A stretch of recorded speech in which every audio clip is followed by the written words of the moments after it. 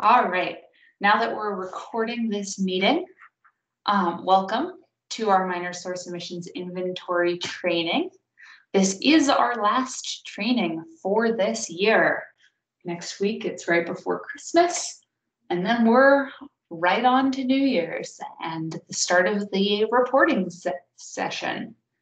As I said, as many of you are entering the meeting, please keep yourself muted throughout the meeting unless you are asking a question. You can mute yourself by using the microphone button up in the top right corner. If it has a slash through it, that means you are currently muted. If you have any questions, I'm going to ask that you type them either in the chat function, which is a little caption box in the top right corner or the middle of your screen, as someone else already has, or raise your hand, which is a little hand icon right next to that caption box. Once you've raised your hand, we'll go ahead and we'll pause at a convenient point and ask you to unmute yourself and ask your question. With that, I think we've covered all of the basics, and I'm going to introduce our emissions inventory specialists, Rosalind Higgin and Sean Leister. Rosalind, go ahead and take it away. Thanks, Angela, for the introduction. So the first question I see here is, where can we find sessions that were previously recorded? And I'm sorry to say that we didn't record them. I wish we had this, so we're definitely recording this one today, and we're hoping to cover everything that we possibly can, touch on everything. So I want to ask a question. How many of you here are interested in XML bulk upload, or just XML? You can use the raise your hand function. Okay, we have our XML experts. Okay, 6, 5. Okay, so that's a good amount. We have about 19 people here. All right, and how many of you are from construction, like have a GCP, and you're interested in that, learning more about GCPs, general construction? Nobody? So all of you are pretty much oil and gas somewhere with NOIs. Okay. Okay, so we're going to start at the beginning. So listen to me carefully. We're going to start with the Air Quality Bureau page, web page. And I'm going to show you how to easily navigate to the page that holds all the information for this emissions inventory. You can click on inventory where the little hand is pointing, and that will take you directly to the emissions inventory page. This has a lot of good information, but this is not really where you want to go. But this is a good place to review information. The first line where it says submitting emission inventory to New Mexico, here is information about submitting your emission inventory to New Mexico. Click on that hyperlink, and this is the page where you want to be for 2020, emission inventory submittal.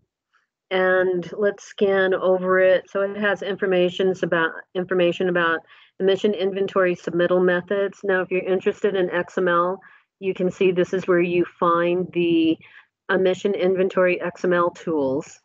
The latest version is September 16, 2020. And we have a short video. It provides some general information, but it's not going to be super instructive for you. The next section is how to access AEIR. Now, the first thing you really need to do, if you haven't done yet, is to access AEIR and review your facilities. And let's go on down, and then we'll come back to that. Let's scroll down a little bit further and look at instructions to complete your emission inventory, the guidance document, we just created a new one. Is this, Eric, is this the latest one up that we just did today? Yeah, that was uploaded within the last half hour. Okay, excellent. So if you have the December 9th version, you may want the December 16th version, as it includes a couple of changes. Also, if you are interested in creating a new submittal, there is an 8-minute video. It's a YouTube video. To like us, it's Sean and I, and you can subscribe, and you will receive notices when we do more videos, which we're going to be doing videos on certification process probably, and a couple of other things that you will need. And there is another video underneath it, which is how to manually add equipment to an NOI, an AEIR, or even a GCP. So that walks you through step by step how to do it. And underneath that is the documents related to construction industries. That'll be helpful for any construction people. The next section is the live training. This is the last one, as Angela said, for the year. And we will have them again beginning in January, and they will cover information that we're going to cover today. We'll continue covering it. If we have more questions and if we have any problems, or if you have questions about it. And also Calcatenate, which is the calculation tool that we'll be using, that will be available to you. And also the certification process, which is not ready at this time. And I will send out a link, and it will also be posted on this page, probably either by the end of the year or early next year. I'm thinking early next year. So be sure to tag this page. The next piece of information is about SCCs, which if you're adding equipment, you're going to need. Also, NAICS codes. This is a quick 2-minute video about the changes in NAICS code from 2017 dealing with oil and gas and also mining. Okay, so let's go back up to accessing AEIR. We want to open up this document, and this is really important because there's 3 roles you can ask for. I'm not going to go over this document. I just really want to go over the user roles. So when you are sub-approved and you become approved in AEIR, you are asked whether you want to be a facility administrator, a certifier, or a preparer submitter. So the facility administrator is the role that approves and disapproves certifiers and preparers. So once there is a facility administrator in your company, and we approve the facility administrator, then that facility administrator can approve or disapprove certifiers and preparers in your company. So you no longer need to request that through us. You need to request that through the facility, your facility administrator. And be sure to check on the users for your company, because there's a lot of people who apparently are facility administrators but no longer work for the company. So that's very important. We ask that the certifier is, we don't ask, this is really important, that the certifiers are the owner, operator, the responsible official or company official of the company, not a consultant, because this is a legal document. Once it's certified, it's going to become copy of record and it for legal purposes. Okay, is there any questions about that? I hope that's clear. It's very important that you understand what role you're choosing and why. Okay, let's move on to the guidance document.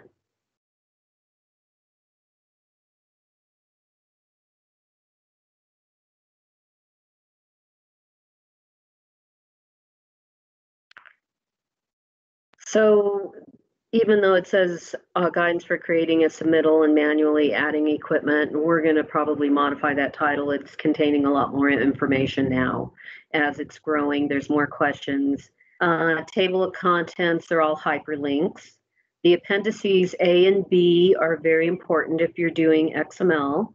What we've added today, we did a revisions page. It's the last one. What we changed from the December 9th was the greenhouse gas information and also reporting inactive facilities. So let's go over this, and then we're going to focus in on reporting inactive facilities. So some basic introductory information about notice of intents and GCPs. You can add equipment there. And removing existing equipment is not allowed. If you want to do that, you can use the support for request. Request support. Let's go on down. Criteria pollutants are required. Okay, actual pollutants versus permitted and potential emission rate and potential to emit. It's very important that you understand that actual emissions are the emissions that are pollutants that are emitted into the atmosphere from the emission sources at the facility. And it's based on a calculation method. And we'll go over quickly the preferred ones. Permitted emissions or allowable emissions in your permit are not accepted values, as well as potential to emit and potential emission rates. Do not use those in your calculations, as they are not part of any calculation. So let's talk about excess emissions.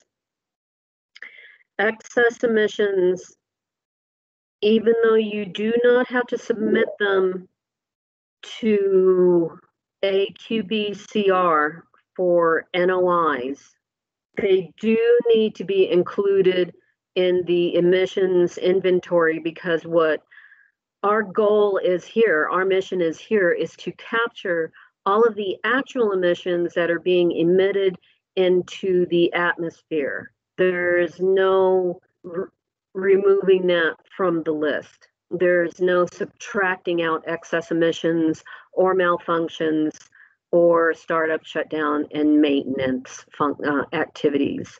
So all excess emissions and emissions related to malfunctions and SSM events must be reported in the inventory, because they are actual, and they must be reported according to the piece of equipment from which they came. So if you had an excess emission event or a malfunction from an engine, then that add it to the engine. Don't make a separate line item, please. You can refer to Appendix A for the use of unit categories and unit types. So let's talk about fugitives.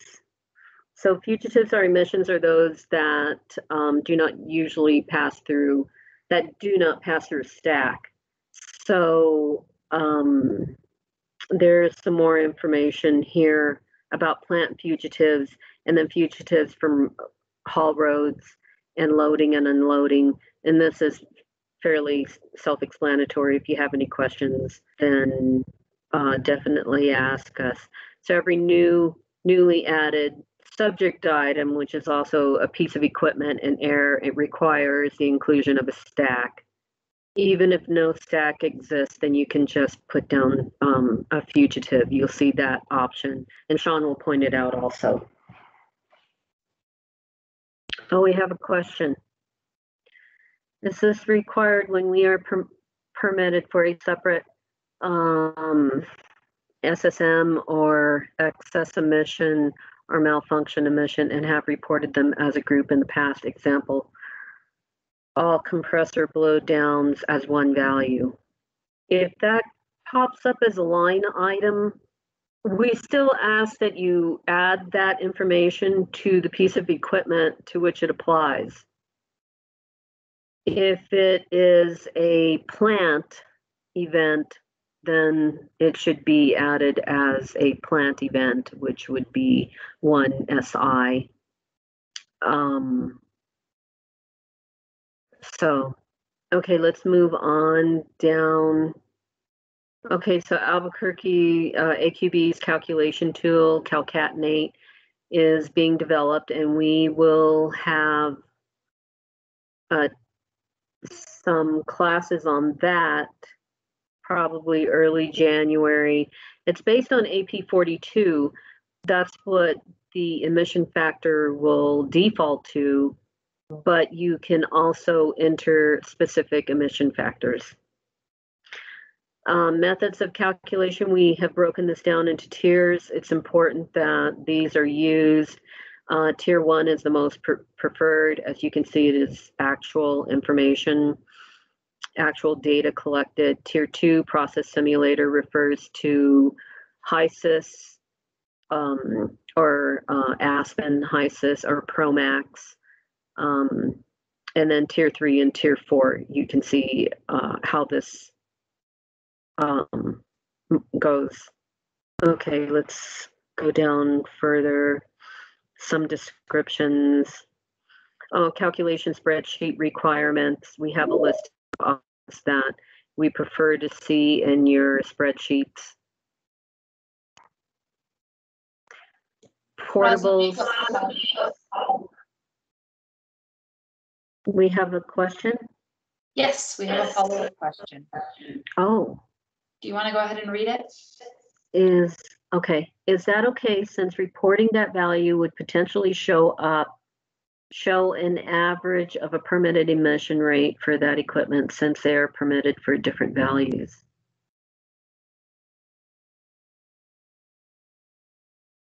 I think it would, right, Sean?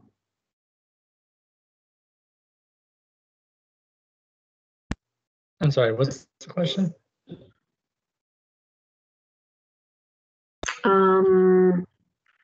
Oh, you probably can't see them. Yeah, I can't. Laura, do you want to unmute yourself and let's talk? Sure. Can you hear me? Yes. Oh, awesome. Yes. So we have our permits are set up to have, the emissions expected from, say, a turbine, and then we have a separate MSS or malfunction process unit for the EI that includes the summation of all the blowdowns or starter gas emissions from all those turbines in one line item. And if we separate those out and then go add the emissions back to the turbine itself, we could potentially go over whatever the permitted VOC limit is for that turbine alone, since they were permitted in 2 separate boxes. Oh, understood. That's acceptable.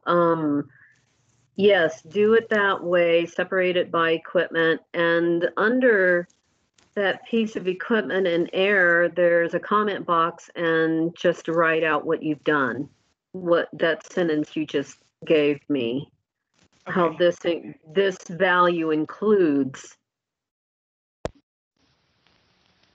SSMs and excess emissions and malfunctions. Okay.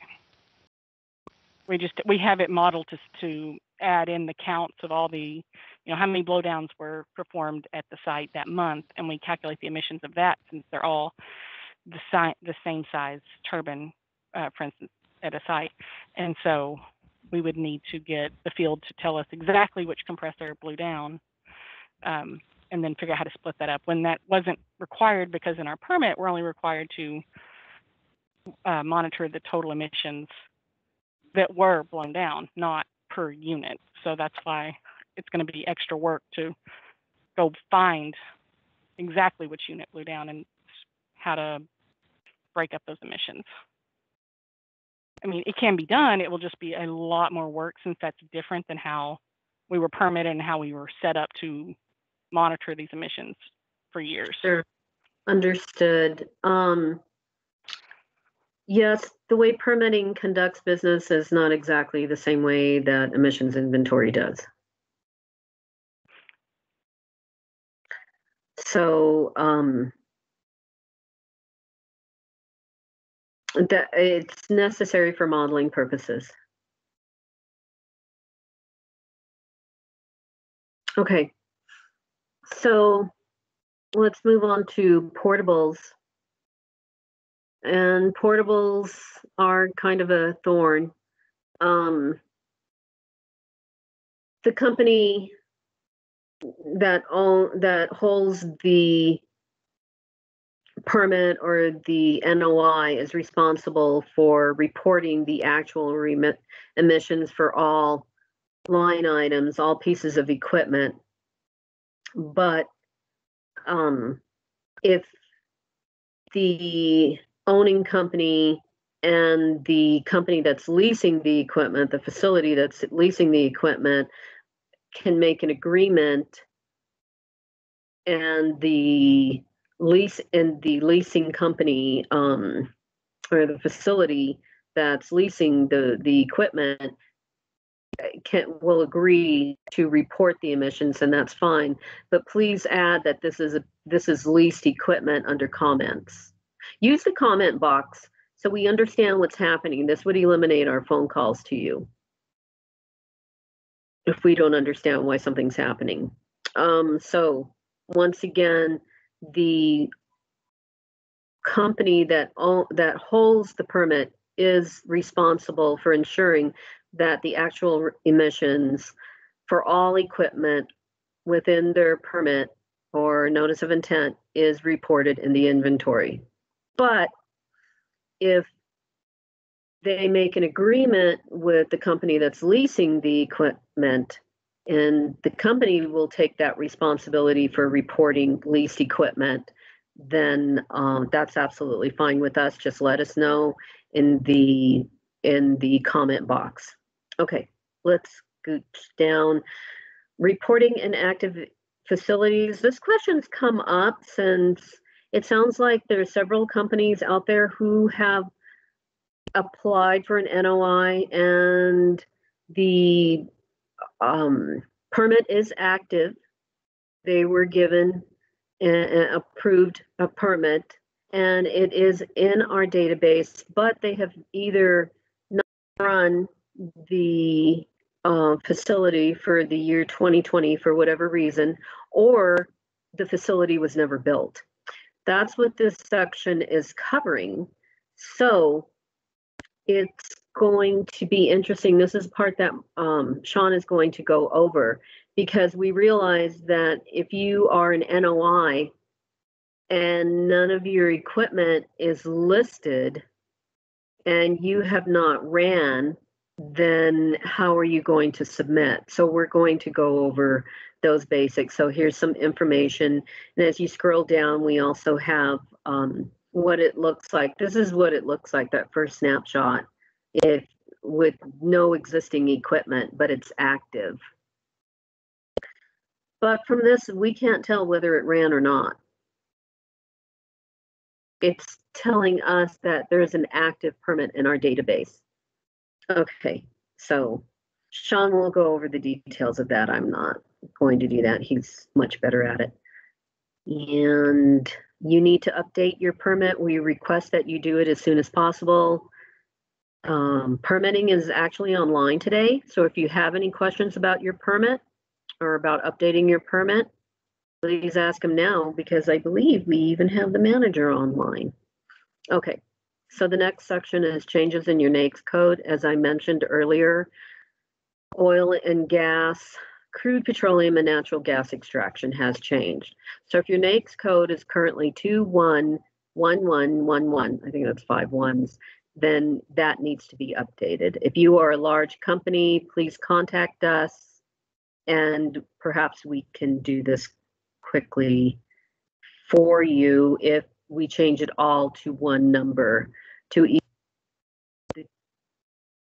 either the crude petroleum extraction or the natural gas extraction.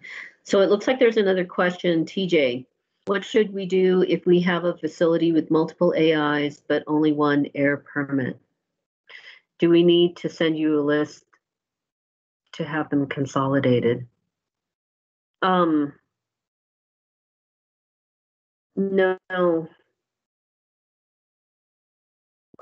Yeah, Tasha, that's an odd scenario. Send me an email.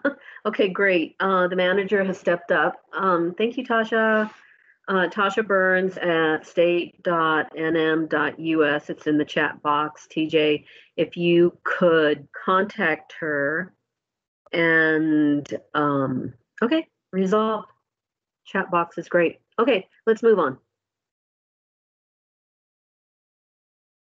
Okay, so from here on, we're just going through the steps of how to create a new submittal. Let's go to the greenhouse gas and just show it in the document quickly where it is. We put it down fairly at the bottom. This is really getting to be a long document. We think by the time it's done, it should be 100 pages. I'm joking. Maybe not. Anyway, so here's a quick blurb on who is supposed to be submitting. So if you, for a quick overview, if you have to submit to EPA your greenhouse gas emissions to EPA, then you are required to submit to the Air Quality Bureau.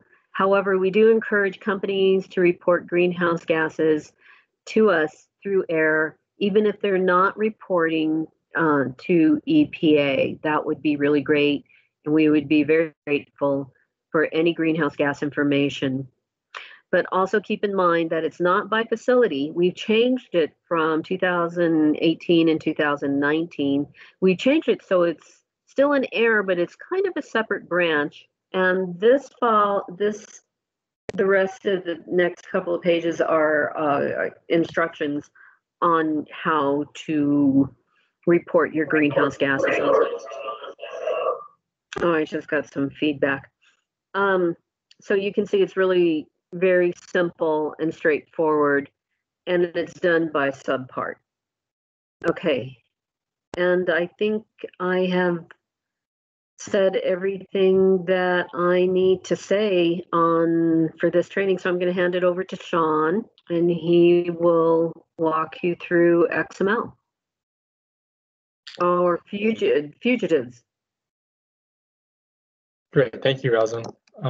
Before we start our next part of the training, are there any outstanding questions?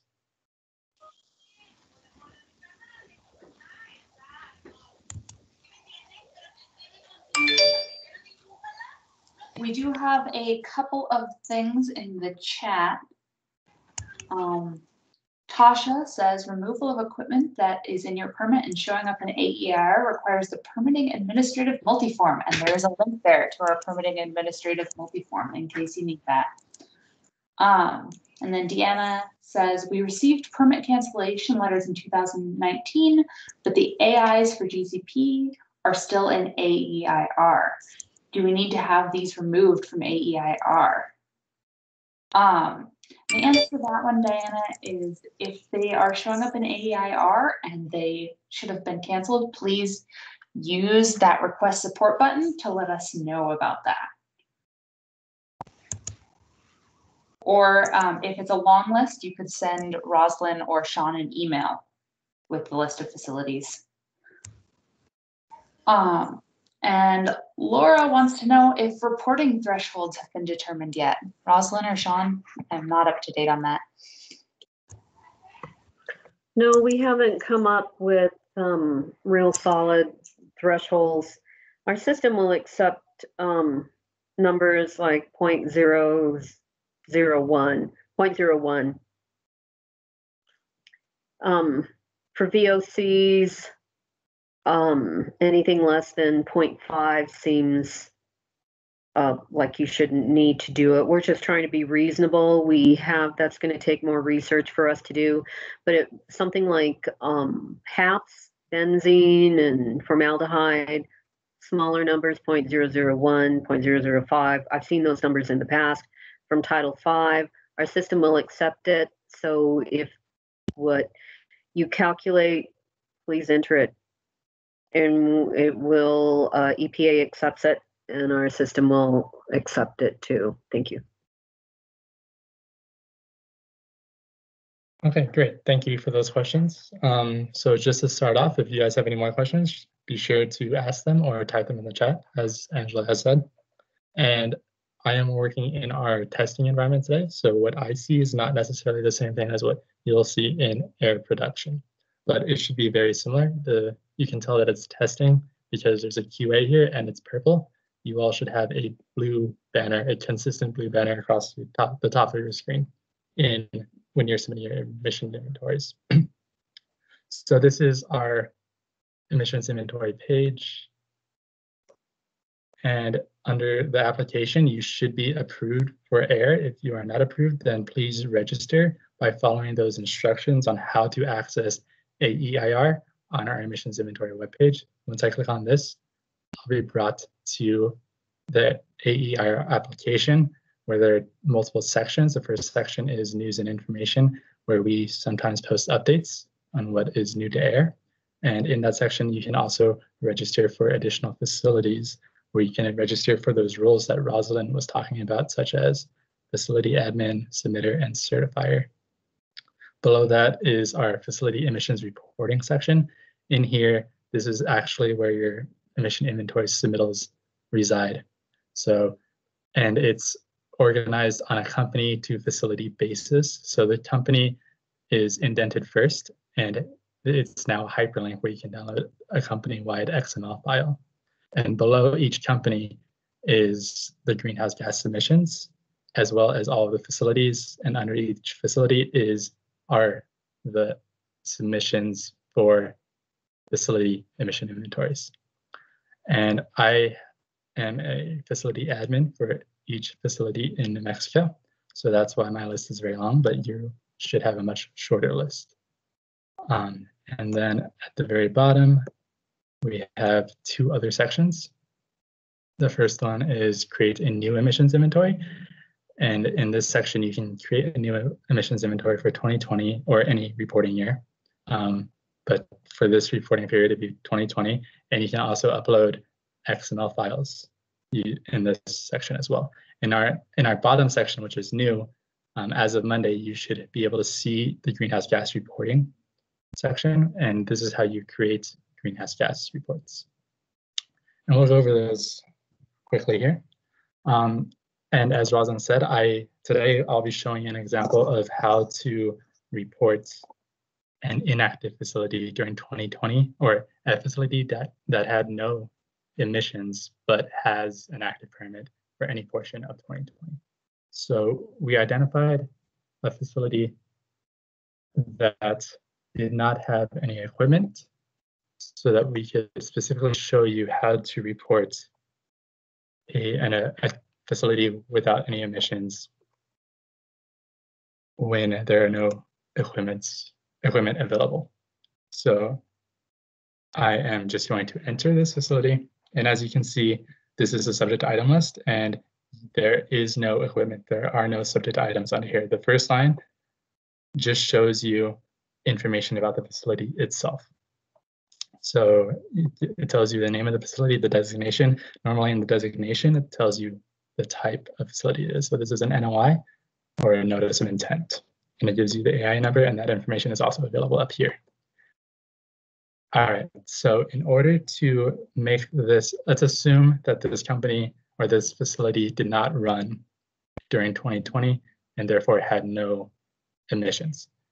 To fill out this, I would add one piece of equipment, and we determined to standardize the process if you could add a fugitive. And a fugitive is located under the category of release point and the type of fugitive.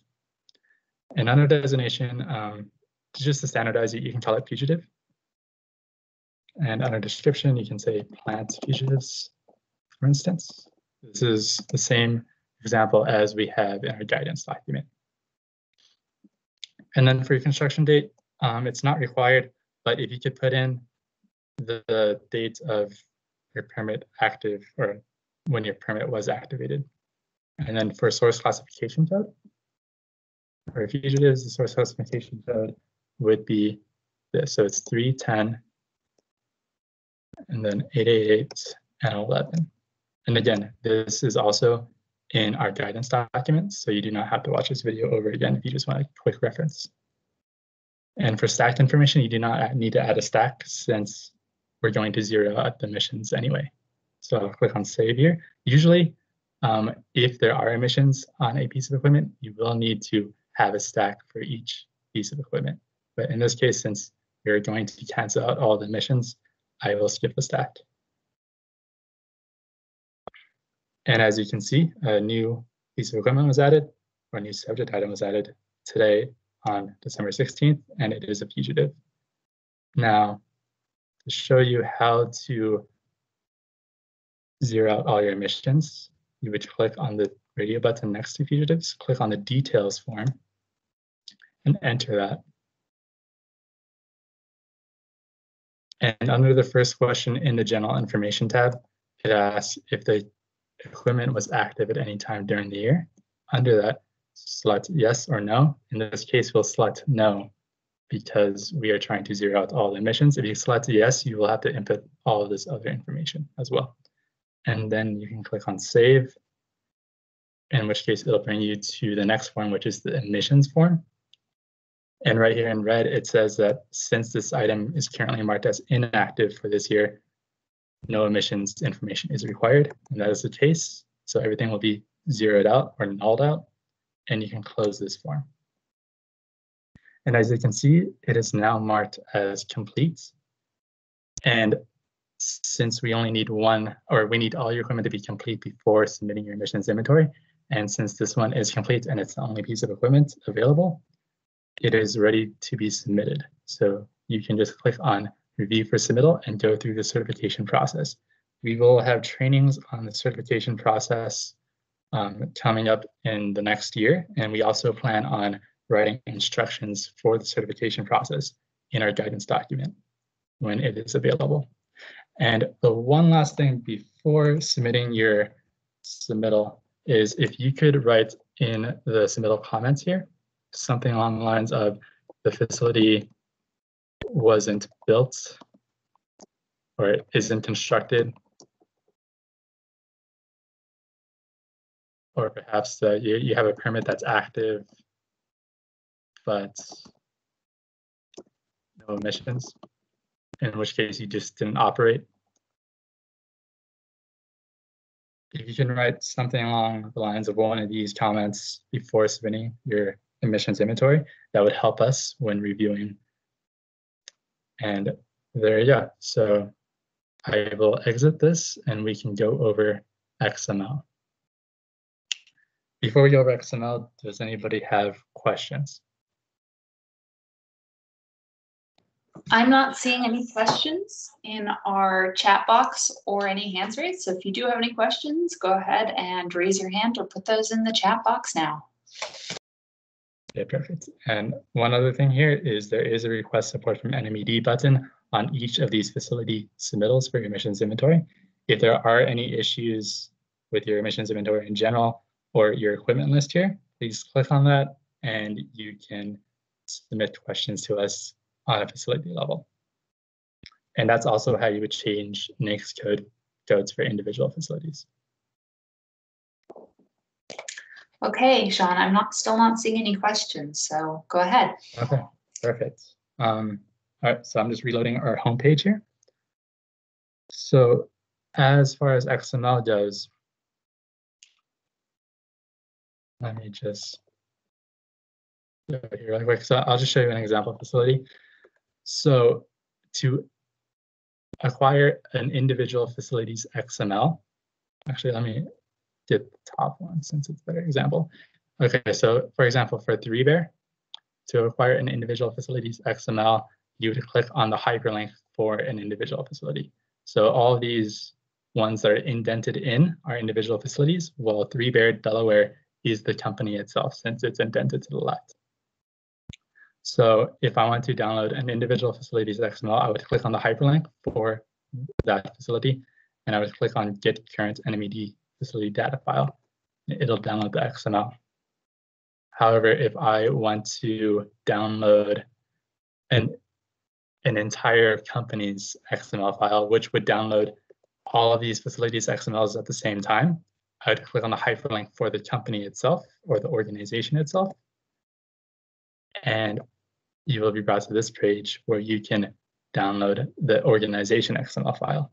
Now, we've encountered an issue where if you enter an emissions inventory submittal form before downloading your XMLs, the XML download will point to whatever submittal that you've entered before. So for example, since I entered that Devon facility, which was AI 39079, when I click on the current facility XML file, it points to AI 39079, when in actuality, the AI number is 38067. So what we suggest is before doing any manual work in any individual emissions inventory submittal form, download all of your XMLs beforehand so you don't run into an issue of working with the wrong XML. And if you do happen to download this XML on accident, always be sure that to check that you're working with the right XML. So to fix the issue, just log out of AEIR and log back in, and then download the XMLs. And at that, if there are no questions, does Eric want to present his tool for working with XMLs?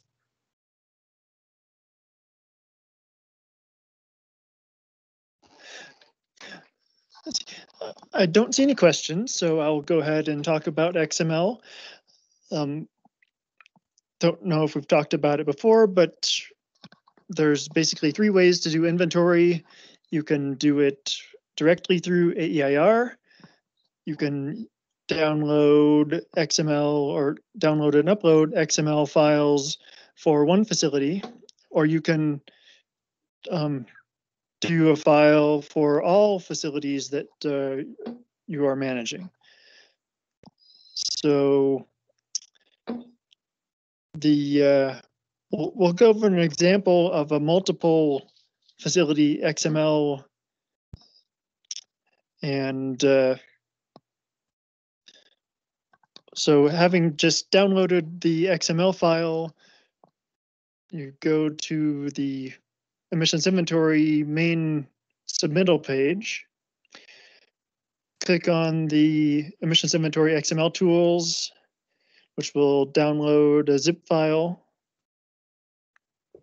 save that file,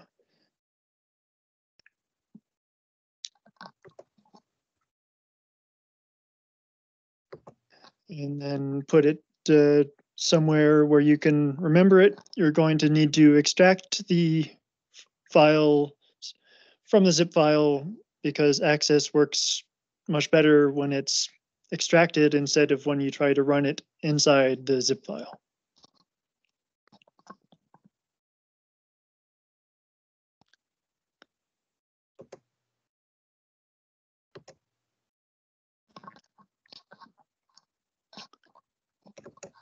So inside this file, there are 3 files.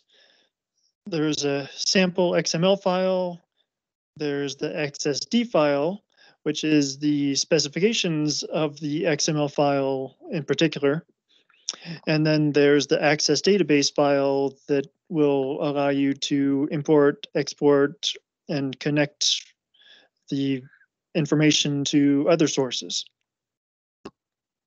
So we'll go ahead and double click the Access file.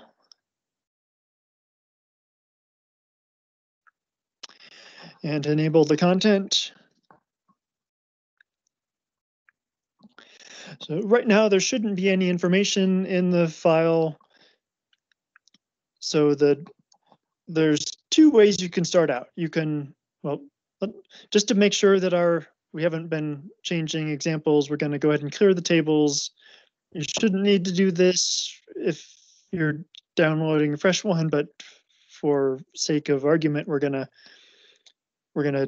delete all the data and make sure that we have a fresh file. So the quickest way to start out is to load the file that we just downloaded from AEIR. The other option would be to basically either enter the information or connect the tables to another database and run queries to extract that, to set that data up. But we figure out most people probably want to upload the files.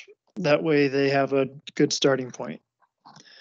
That way they see what is in AEIR and they can just fill out the appropriate information. So we've loaded the file and there's 3 basic tables. Oh, I thought we already did that. Oh, here. Sorry, I have not loaded the file yet. Okay. I was going to ask, do we want to use the example file in the? Yeah, the example file looked good when you were going through it at the beginning, because it has 2 different facilities. Okay. And again, the example file is in the download itself. All right, feel free to take over. Okay. We get our message that says the import has been completed. So there, the section that says data tables that need to be completed is self-explanatory. That is the information that needs to be completed. Click the open facility table, and that should show you that'll show you what facilities are loaded, and the reporting year, which should be 2020. And then feel free to enter any comments. The data is stored in XML, so apostrophes in this comment example are need special codes in order to put them in the file, but don't worry about that. That will work fine either as an apostrophe or as ampersand APOS semicolon. So as long as you're uploading files, you shouldn't need to add any facilities. If you're starting from scratch here, you would need to enter the NMED ID and the reporting year. This table we're pretty much done with.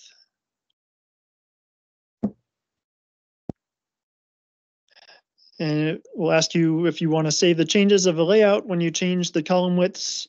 And I usually say no.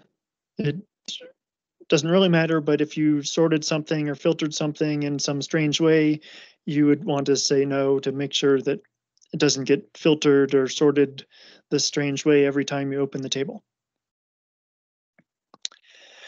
Next, we'll go to the Open Equipment Table button. This is where the majority of the information is, with the exception of the actual omissions. So each of these facilities has only one piece of equipment in our example. The first column is the agency interest ID. Then the status of the equipment is for whether you're adding equipment to the database or whether it already exists in the database, not whether you can't use this to add anything to the permit, but if your export did not have information in it, then you would need to use new. Now you wouldn't have the new as the status because the system could only give you information about stuff it has. So these would be existing if you in a normal scenario.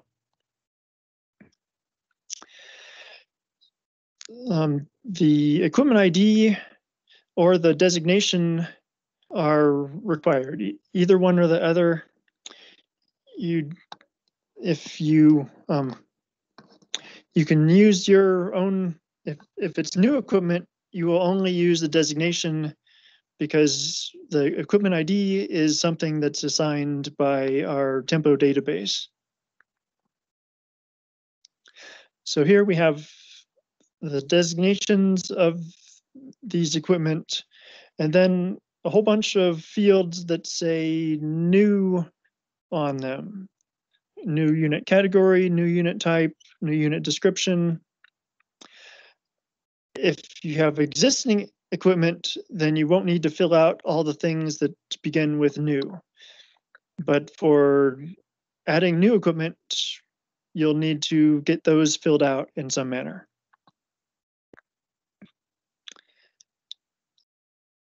I wanted to talk about the drop-down menus for the new equipment. Let's see. So, for example, new unit category. This drop-down menu lists all the allowed options that can be used. And for most types of equipment is the category. For a few things, other categories would be used. And those are listed in the guidance document. Now, to possibly confuse everybody, but to let everyone who's trying to connect this to another database, I'm going to show you the tables where these drop-down menus are populated from. So on the navigation pane, click the two chevrons to expand the table view. So go to the left and down, further down. No, right. Yeah, that. So all the tables that say ref something are the reference tables.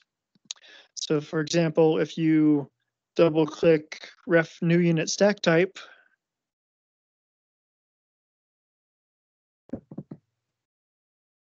that shows the different types of stack types that are allowed in the XML specification. So if you're using the tables, you can just use the drop-down menu, but if you're trying to connect this to another database, then it can be useful to see what the values are already in tables. You don't need to decode the XSD file to figure out what they are. And that's about all I wanted to say about these reference tables. So let's close the reference table and hide the navigation panel.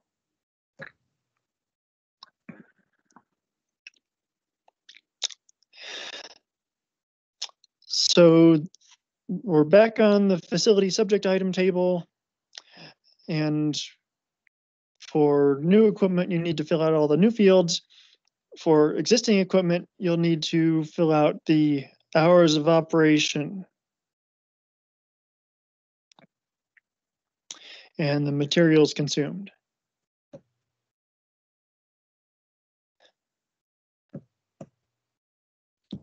So, I mean, basically you need to fill everything out, but those are the key things to fill out: hours of operation per year and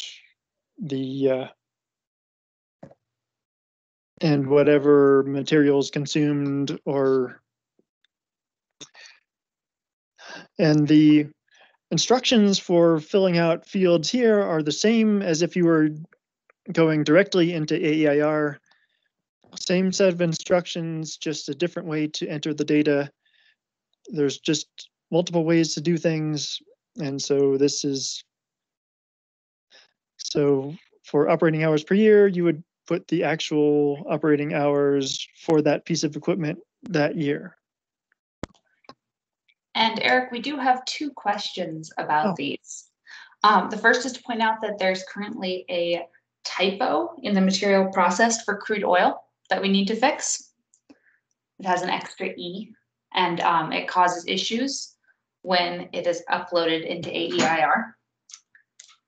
The other is that under the ref pollutants in this tool, there isn't a total HAPS option. However, in the drop-down menu in AEIR, total HAPS is listed as a pollutant. Do we need to include total HAPS in our emissions inventory? And that might be a Rosalind question, not an Eric question.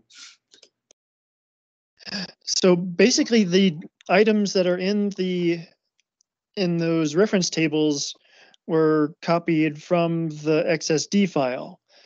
So that it looks like we might need to update the XSD file in order to fix that issue. And I think total HAPS is still a thing that would be collected, but I'm not certain about that.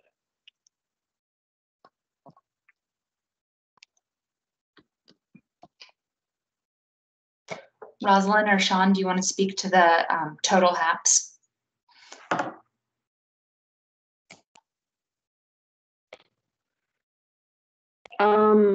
As of this month, it seems we need to double check. I can't say right off the cuff right now. I need to double check that. All right, so it sounds like we'll get back to you on that one, Trent.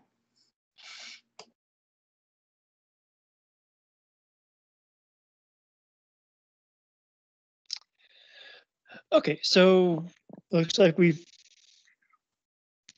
finished filling out this table. It shouldn't say 8760 hours. It should say whatever the actual number of hours that operated. So we're gonna, well, it should say the number. So we're gonna say 1400 hours for this piece of equipment, just for an example. And now we're done with this table theoretically. So we'll go ahead and close this table. When you say no, it's still going to save all of the data that was entered. It's just not going to change the format. So you say no, and the 1400 that we just entered is still stored there. So now we'll open the emissions table.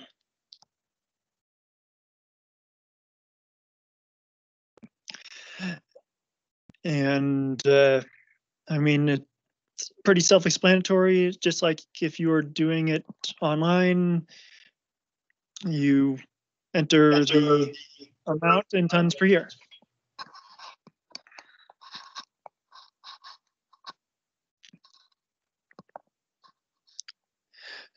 Now these can be filled out by copying and pasting columns from Excel or by connecting to other tables and running queries to fill these values.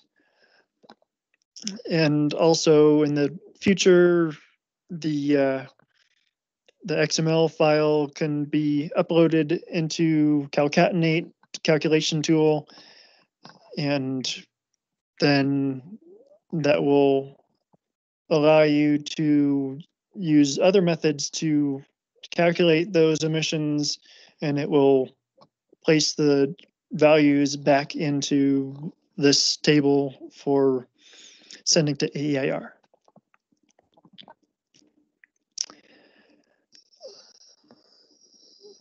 And we'll go ahead and close this table. So now we theoretically have all of our emissions filled out in these three tables. We want to export the file using the export file button, and that will put the file in the proper format to upload into AEIR. So give the file a name and a place.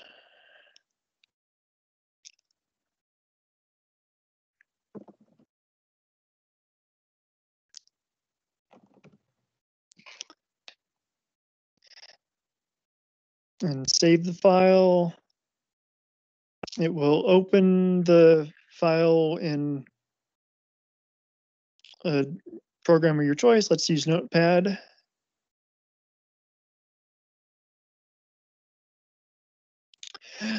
So as you can see, this is readable, but not very readable.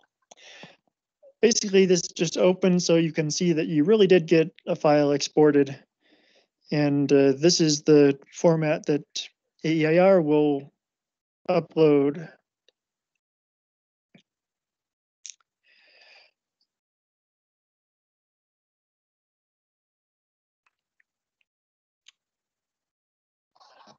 Now, changes can be made in this file, but let's say you found an error from previously, you could change the hours in this file itself, but ideally you would change it somewhere else.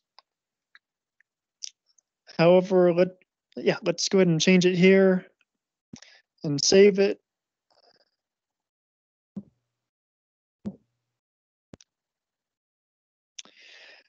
And then we're going to upload this file back into this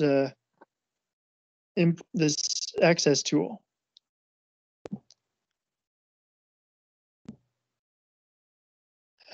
So before we upload it, we're going to clear the tables.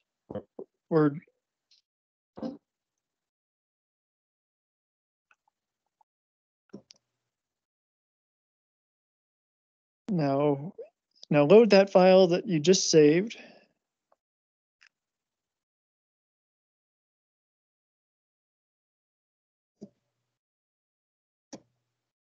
And open the equipment table.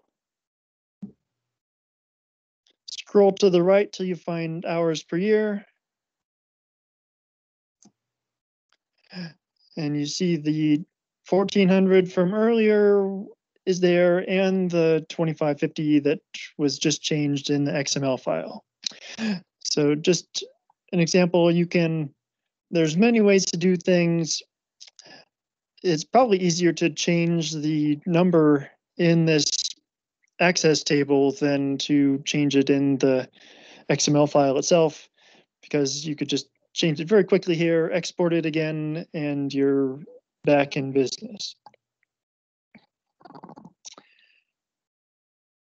So that was all I was going to talk about for this part. The next part would be uploading the file into AEIR.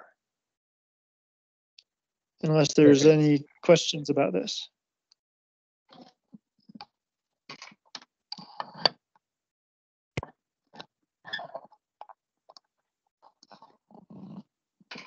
I don't see any questions.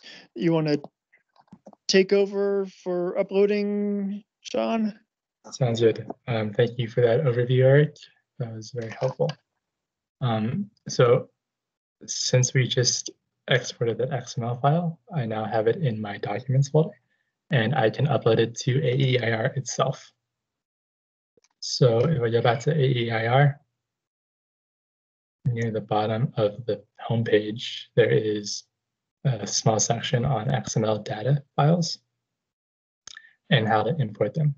So to upload an XML file, you can browse your computer, find the XML file that you want to upload, and the name should show up right here, and you can click on this blue import into AIR. And once you select that, it'll give you a message saying that you have not selected the reporting year, but it'll use the reporting year that's identified in the XML file, which should be 2020.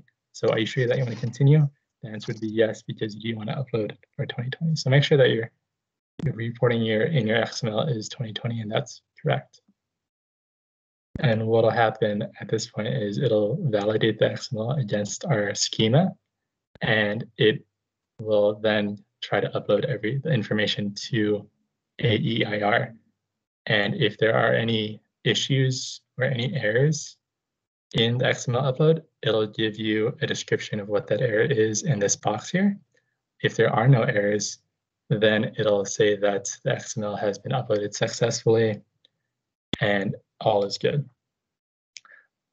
And as a warning of sorts, if you are trying to upload an XML file with many facilities, many different AI numbers at the same time, we suggest that you do some test batches before trying to upload all of them at the same time, because you cannot rewrite an XML upload. So if you mess up an XML upload and it does upload with errors, you have to delete all of the emission inventory submittals for all of the facilities in your file before you can re-upload your XML. So just do a spot check on a facility or two before trying to do your entire corporation or your entire organization. So here is the message that we just got from the XML upload. It says that it is valid against our scheme, and it tells us some information. So the SEC code that we have in that file is not valid. So that equipment has been skipped. So, and it says that for the other piece of equipment as well for the other facility. So make sure that when you enter in any of your information that it's valid against our schema and that it's a valid code. So when you have invalid information, usually what happens is the equipment that has invalid information gets skipped in the XML upload. So right now, if I go into one of these facilities, so for example, 35497, the upload should be, the emissions inventory should be created for both of those facilities, but they should not have those new pieces of equipment that we just added in those facilities because they have been skipped. So, and that is because when I load the file, yeah, actually it should be already loaded in. So that's because right here under new unit SEC code, these codes right here are not valid. So make sure that when you're choosing a code, that the code is valid. And also all your other information is valid as well.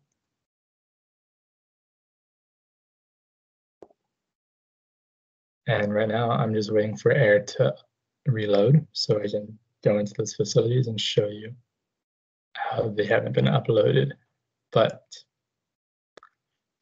yeah, so sometimes you get errors like that. And if an error is strange to you or you don't know exactly how to fix an error, be sure to email Roslyn or I, and we can look into it. So, and see if there is an actual issue with our XML upload or with our actual XML schema or anything of that sort. While this is loading, are there any questions?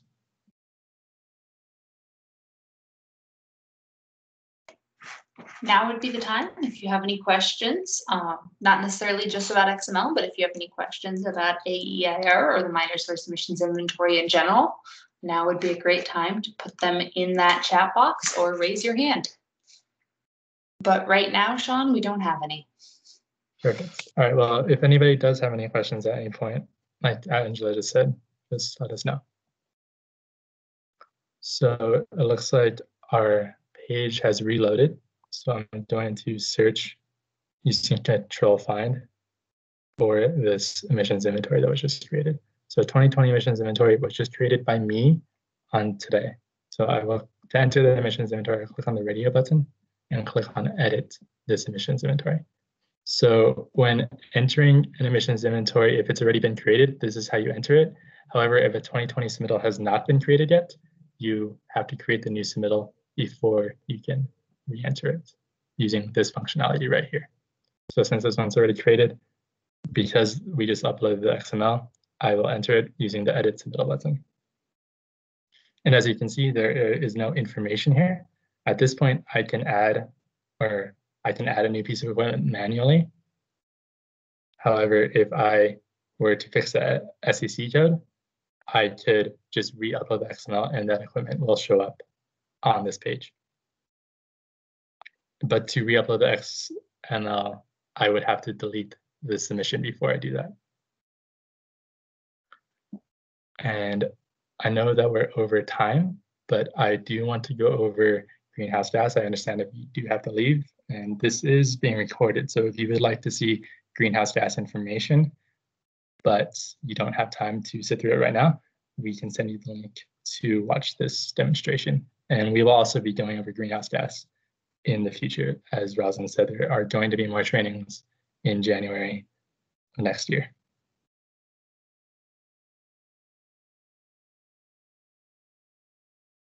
So I'm just trying to reload the homepage, and I'm not sure if I already mentioned this, but it's just a little bit slow in the testing environment because there are so many facilities in our production environment, which is what you all will be using as industry.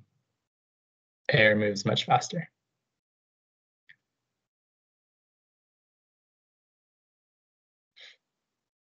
And just as a note, it skipped the piece of equipment that was uploaded via the XML, but it didn't skip the entire XML upload because, as you can see, there are comments here. So if we, in instance, try to upload many pieces of equipment, if an individual piece of equipment has an error in it, such as the SCC one, that one will be skipped. But if the other ones are valid against our scheme, then those will be uploaded. All right, we do have a question. Mike wants to know, once we submit by XML for numerous facilities, do we need to go into facility by facility to attach the supporting calculations? Yeah, so for that particular question, you do have to go in facility by facility in the first place because you have to certify each emissions inventory individually. So at that point, it would be, to save time, it would be beneficial if you could just upload your calculations when you're certifying, and that would work. However, if there is a bunch of trouble with that, if that causes a lot of issues, we will accept a singular calculation file for multiple facilities as long as it's very well organized and it's readable. And on the other facilities that are included in that file, you write comments on each individual emissions inventory saying that the calculations are uploaded on this other specific emissions inventory submission.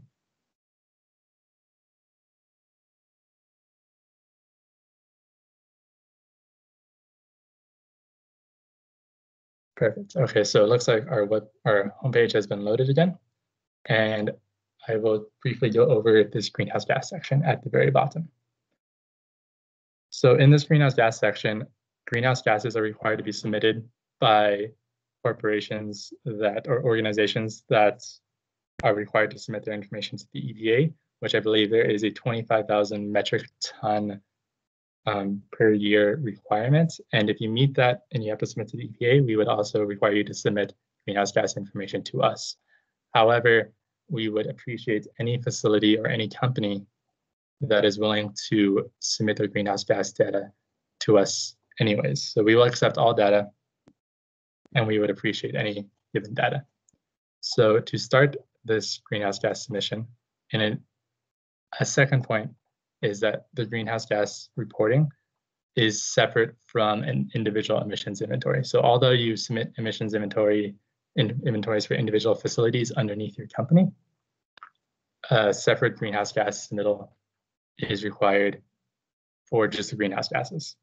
So if you submit your greenhouse gases when you submit your greenhouse gases via this separate tool, don't submit greenhouse gas data via your facility. We don't want double reported emissions.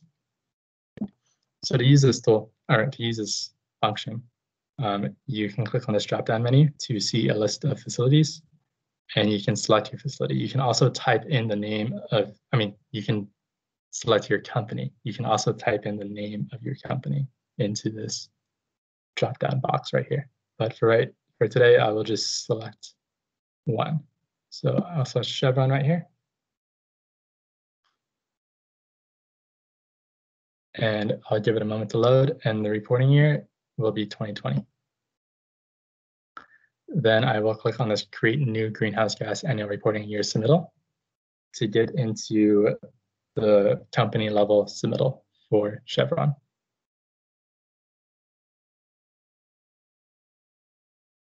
And on this page, we require greenhouse gas emissions to be reported by subpart.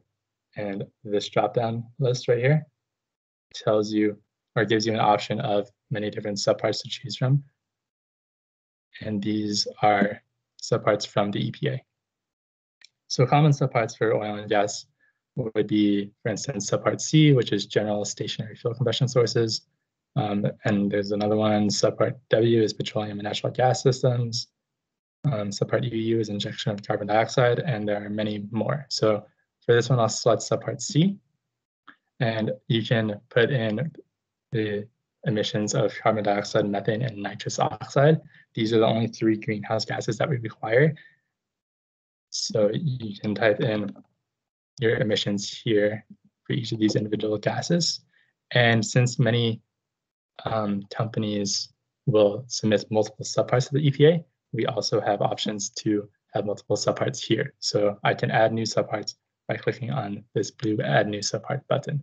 So I can click on W as well, for instance, right here, and I can input information as well. Enter that. And we do have another question. Ian wants to know if we can upload bulk greenhouse gas reports using XML. So at this time, we don't have XML functionality for our greenhouse gases because we feel that since it's reported on the company level and since there are so few gases, most people only have to deal with 1, 2, 3 facility or companies in general. So if you could just upload this information on a company-wide level, you shouldn't need to input, or you shouldn't need to use XML for it because it should be a fast process, or once your calculations are complete, it should be easy to input into AEIR itself.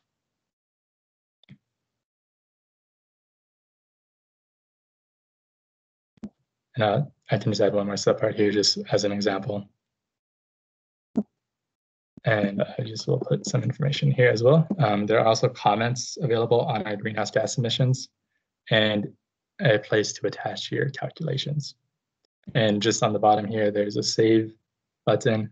There's a button to submit for certification. There's another request button, and there's a cancel button if you've made a mistake.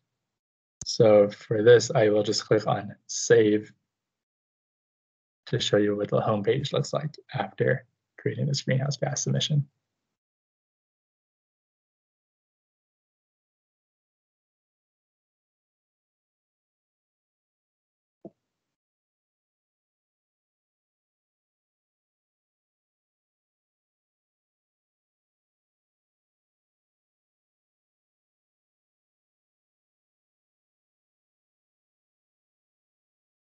Oh, and I forgot, there's also the option to remove subparts in case you added one too many or some too many.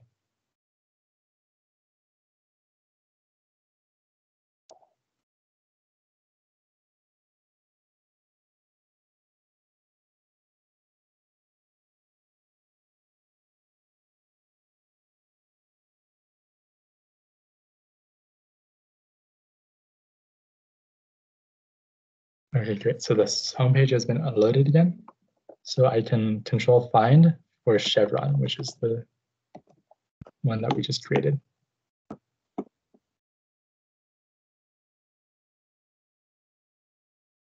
Right here, Chevron USA. Okay, so under Chevron USA, you can see that there's a new 2020 greenhouse gas submittal in process created by me on today. And to re-enter it, you would click on this radio button and click on that yellow submittal button at the bottom of the page. And as you can see, it's separate from any individual facility's emissions inventory. So this is a company-wide or an organization-wide emissions inventory for greenhouse gases specifically. And I think that covers most of greenhouse gas. Are there any specific questions about greenhouse gas or XML, anything else that we covered today, or just the emissions inventory in general?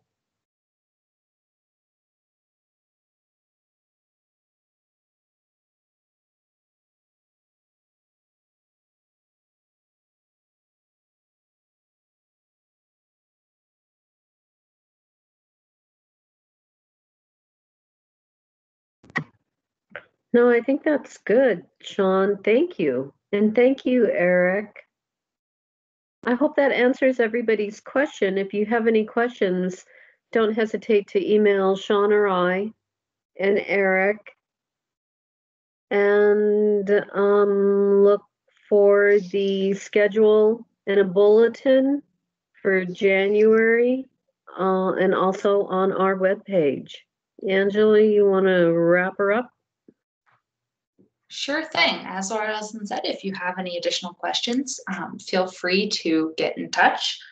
Also, if you have any suggestions for trainings that you would like to see or topics you are confused about concerning emissions inventory, we would be happy to hear about those.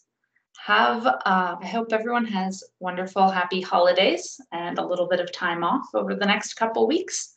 And we will see you in January. And with that, we'll wrap up this call. Thanks so much for attending. Thank you. Thank you, everyone.